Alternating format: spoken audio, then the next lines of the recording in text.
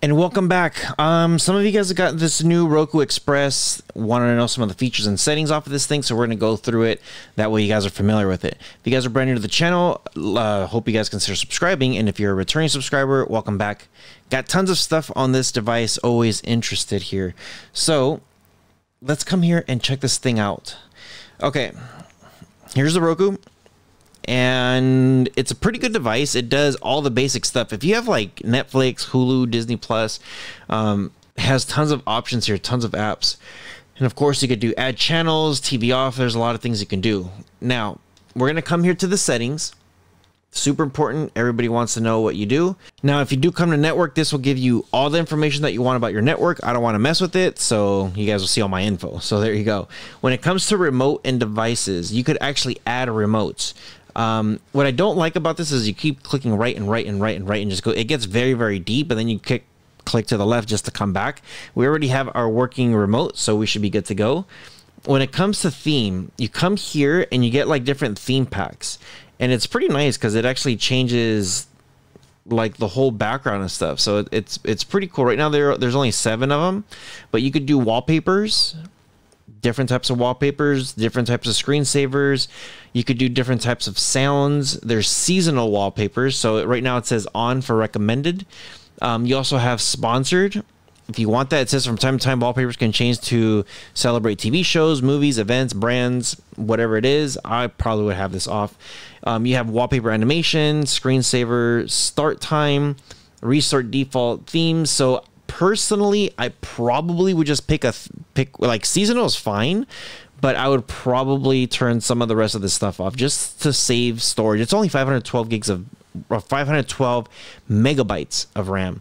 So I don't want this thing to be like taxed too much. And I'm going to do a whole video on things that you should turn off to make sure this device stays strong. So that's how you get to that. For your display type, automatic is good. Right now it's picking it up at 1080p. This is a 4K capture card, and it's reading it. It's reading it of the full capacity of the stick, which is 1080p. Accessibility, got those options. Audio, this is really important. If anybody has any issues with audio, you have your preferred language, preferred streaming format. You could do auto, either Dolby, DTS, whatever you want. Auto is always good. Just let the system pick whatever it's going to like the best. You do have a digital output format, so again, I would do auto. You could do stereo and custom. Guest mode, you could actually mess with this mode on the website, where when you turn this guest mode on, there is a pin, and then it pretty much the guest could sign into their own stuff, keep their account secure. It prevents from unwanted purchases, stuff like that. That's how to do it. Home screen, you do have a live TV section, watch TV, featured for free, sports, and shortcuts, which you can hide. If you don't want live TV, you could hide it if you want. Same thing with what to watch. And when it comes to Apple AirPlay and HomeKit, again, it's going to be more information off of that. Legal notices, people are going to want to know about privacy, terms of use, accounts, third-party licenses, stuff like that. That's what you can do. You do have a privacy, so advertisements. If you click on this stuff, personalize ads or resetting them. Now, by ticking this off, some people might say like, well, I don't want, I don't want personalized ads at all. So with personalized ads, you'll see ads tailored to you. This setting controls ads served by Roku across your Roku devices and services. Your installed streaming channels will also be asked to honor this setting for ads that they serve.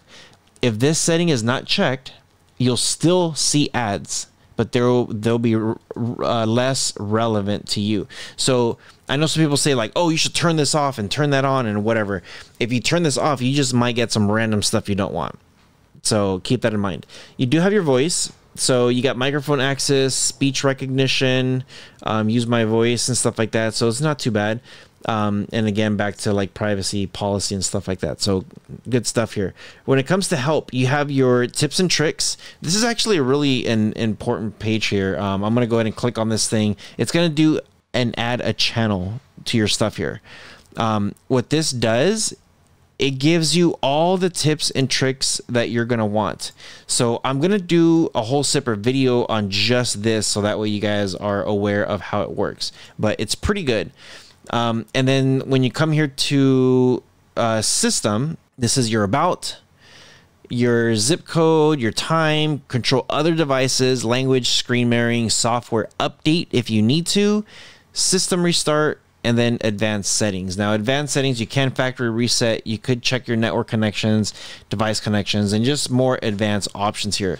So yeah, there's a ton of options when it comes to this Roku device, and I mean tons of options here. So let me know what you guys think in the comment section below. There's so many things here that you can do with this thing, and everything is set up really simple. If you have like a really basic TV that's not smart and you're like, I want to put this in the kids' room, this should be really easy to use. I would definitely put a pin so that way they're not purchasing stuff left and right though. Let me know what you guys think in the comment section below. Again, try to get you guys the basics of this stuff, and it is pretty simple to use. So yeah, let me know what you guys think. With all that being said, you guys take care of each other. See you guys in the next one.